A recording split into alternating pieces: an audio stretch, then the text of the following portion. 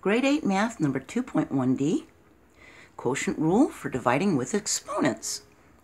I'm going to show you a few different ways that an exponent can be written with a base. In this way, this is very obviously the base, and that's the exponent.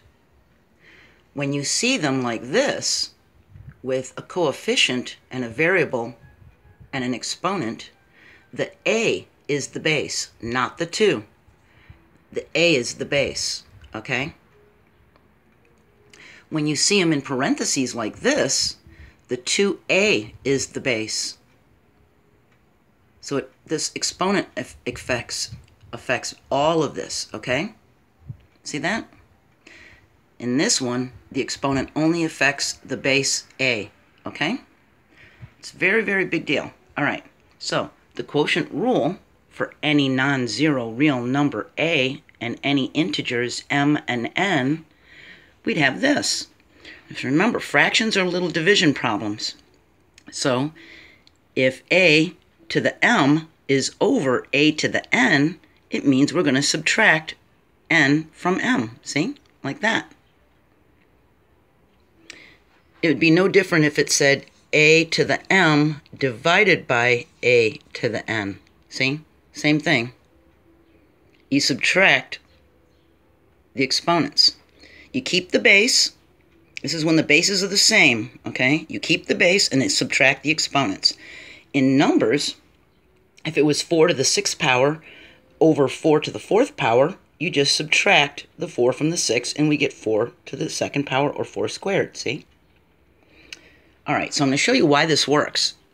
The quotient rule says to subtract exponents when they have the same base and the base isn't 0. So let's say we have 5 to the 6th power divided by 5 to the 5th power. It means 5 to the 6th power minus 5th power. That's going to leave a 1, and 5 to the 1st power is 5. This is how it worked. We're going to put this entire thing as if it were a fraction.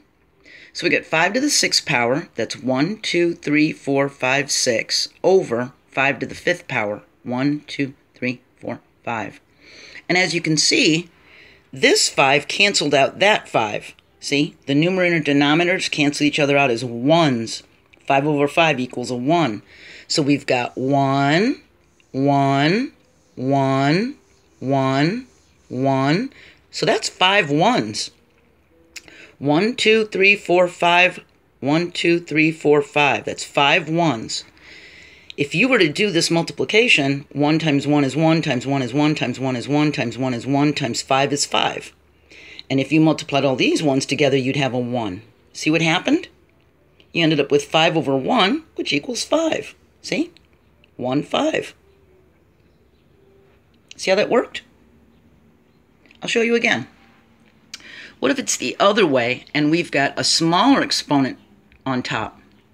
So 3 to the 2nd power divided by 3 to the 5th power. Well, now we're going to get into negative exponents because 2 take away 5 is negative 3. And as we explained in a previous video, when we've got a negative exponent, you think fraction.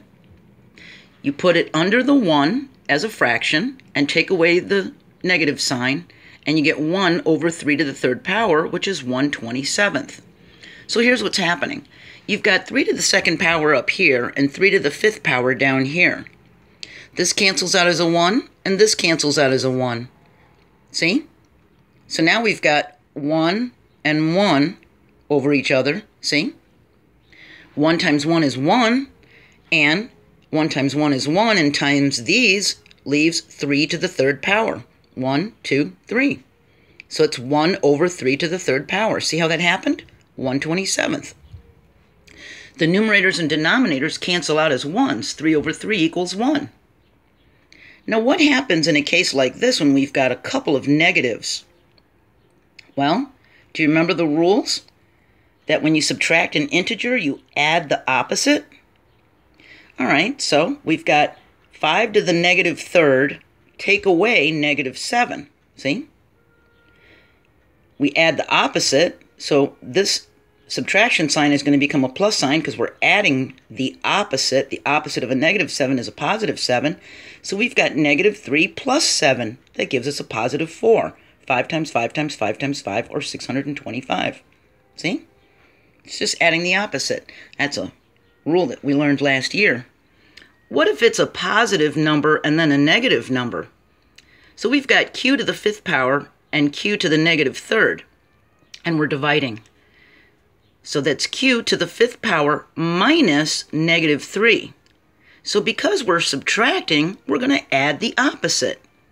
It's going to become 5 plus 3.